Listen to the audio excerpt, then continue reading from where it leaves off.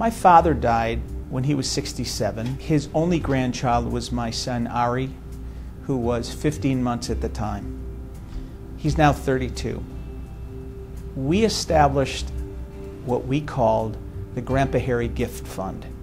And what we told our kids was that my father, knowing that he was going to die, wanted to be represented at all of their different functions, their birthdays, their bar mitzvah, their bat mitzvah, their weddings, their graduations, and so that he had left a little bit of money on the side for us to be able to make sure that he was represented in all of these different events.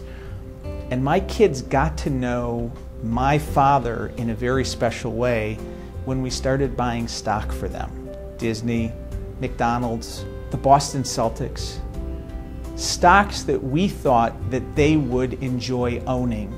And that became something very significant. So keeping memory alive in any kind of way can be a very special thing for kids as they grow up. And even though that person's not there to share their life in a physical sense, that they can still be with them and still be a part of their life is really, I think, the goal. Each one of my kids received their first bike from the Grandpa Harry Gift Fund. Those were very significant bikes.